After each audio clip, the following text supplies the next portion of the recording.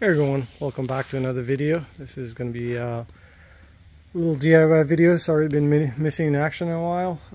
Just been busy with projects and experimenting. So this video, as you can tell, it's going to be about another DIY pool video. If you have watched my previous video, how to maintain a sustainably, natural kind of pool without too much work, please check that out. It's in my DIY selection. So today I want to talk about maintaining a pH. So, sorry for the mess. So we've been using copper and titanium to substitute the chemicals other than uric acid for pH. So it's kind of pain in the butt to deal with it. Gotta put the gloves on and all that. So CL-Free, the company I use, not sponsored by it, they make a system with the CO2 injection that maintains pH. So that got me thinking, okay, maybe I should go with that. And looking at the price, it's a bit pricey. $4,500 for injecting PS. Of course, they include copper and titanium stuff with it, but that's kind of pricey for me. Then I'll start looking at other companies, and the cheapest one I found was anywhere from $1,400–$1,600. And once I start looking into exactly how the system operated and what it did, it was pretty simple. So I started my own project about over a month ago. So what I got going on here, I've been testing it. It's working out great. So all I got was a regulator. This happened to be Milwaukee. There's a bunch of companies make this regulator. So I got a CO2 regulator with a trigger switch. So it's got a switch actuator here that triggers whenever you give it power. So in that case, it plugs into this. And the part two, so literally you can run with this. It's about $80–90.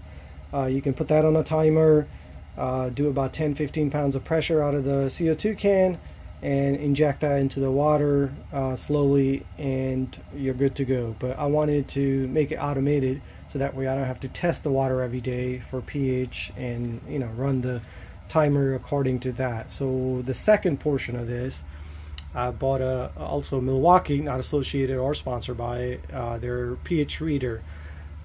These are for like grow tanks or aquariums, things like that.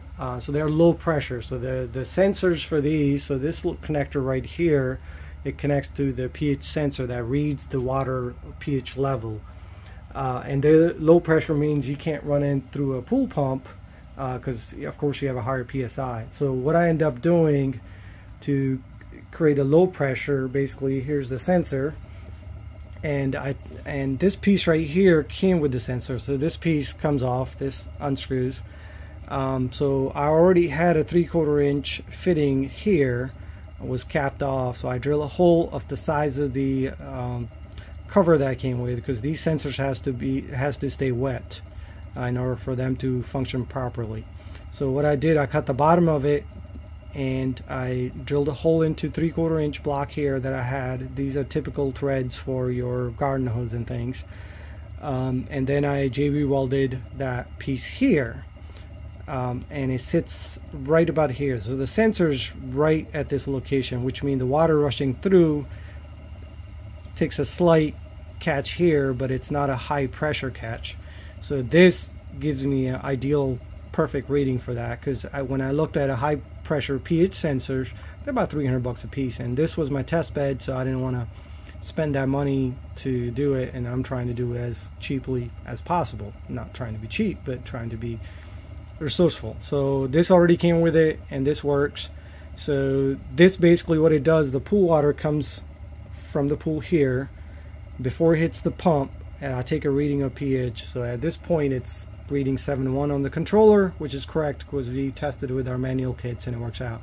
Then it goes through the pump, goes through its sand filter, goes through the injection, and off of this regulator, which plugs into this piece right here. Basically this is a relay that this controller controls. So anytime, based on if you select above or below pH, whatever pH level you're trying to maintain, most cases is above what you want, so you have to put acid in. So I have it set to above, and this is a little dial where you can set exactly. So in my case I have it to 7.1. It's clicking right now. I mean, it's running. The red light means it's running, flashing. because it maintains at 7. So whatever you set it to, it'll go 1 point lower and it kicks in 1 point higher. So in this case, it'll wait till it goes to 7 and then it'll cut off, and then when it goes to 7.2 again, and then it'll kick back on again. So basically that controls this outlet right here, which goes to the regulator, and that's the part that controls the air going in and out. So off of that, this tube goes in, and right before the water returns back to the pool, it injects here. Same thing, I have a 3/4 inch threaded fitting here, and I had to have a shark bite, and then I connected the pipe into it. The only other thing I did was put a one-way check valve, so that way no water goes to the CO2 side, but it's just injecting it. So that's about it. And with this, I've been running over a month, almost 2 months now, and the pH level has been perfect.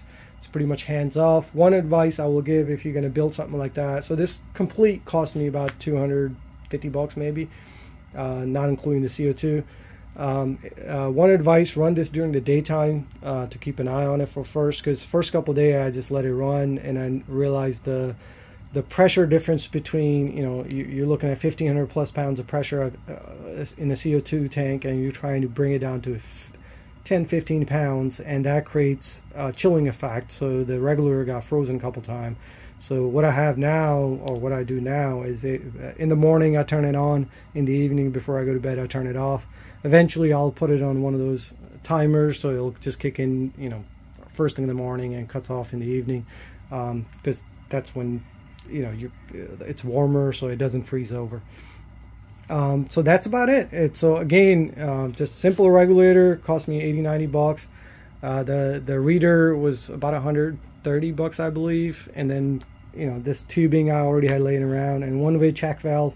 They're $1 or so a piece at Amazon or any other place. Again, not affiliated by any of these companies. I was just testing a way to make my life and wife's life a little easier maintaining this pool. And with the CL free system, we're really happy. 10-12 years running this thing. We pretty much set the numbers to whatever we want to inject based on how the copper level works out. And now with the CO2 system, that's one more step we don't have to do. We don't have to maintain the pH.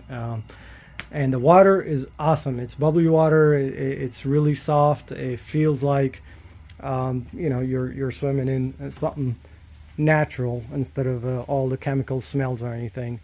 As far as the pool goes, we still have it open. We're in Northeast. It's almost time to close as the leaves coming down. But I like swimming in cold chilly pool. It's good for you, refreshes you out. But anyway, on that note, please like, subscribe, and share if you're liking these videos. I'll keep posting my DIY stuff.